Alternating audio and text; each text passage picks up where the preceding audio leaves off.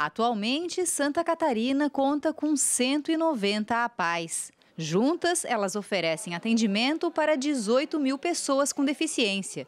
Esse atendimento é feito por aproximadamente 1.100 servidores efetivos e quase 3 mil professores ACTs, admitidos em caráter temporário. Agora, o governo do estado está avaliando uma alteração nessas contratações.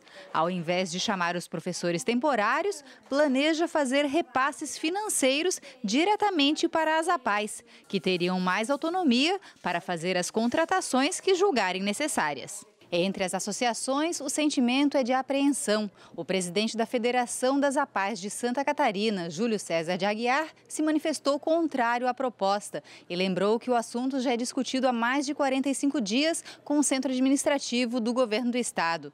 Dezenas de pais e professores dos excepcionais procuraram os deputados estaduais em busca de uma solução.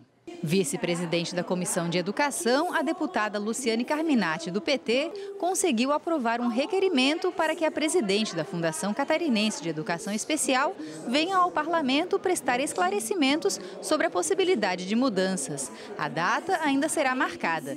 A parlamentar demonstrou preocupação com a possibilidade do repasse direto dos recursos. Nós não temos nenhuma garantia de que este repasse ele deva acontecer garantindo todos os recursos que hoje são viabilizados na folha de pagamento dos professores. Então, nós podemos perder a referência de salário, de remuneração, de carreira. Nós também temos uma preocupação com relação à data de repasse desse recurso e pode muito bem, daqui a alguns meses ou daqui a alguns anos, termos que reduzir o número de profissionais e baixar a qualidade, contratando alguns profissionais de menor habilitação. Até o momento, o edital para a reedição das contratações temporárias de ACTs para as APAES não foi publicado pelo governo. Presidente da Comissão de Educação da Assembleia Legislativa, o deputado Valdir Cobalcini, do PMDB, também demonstrou preocupação com a possibilidade de alterações na contratação dos professores.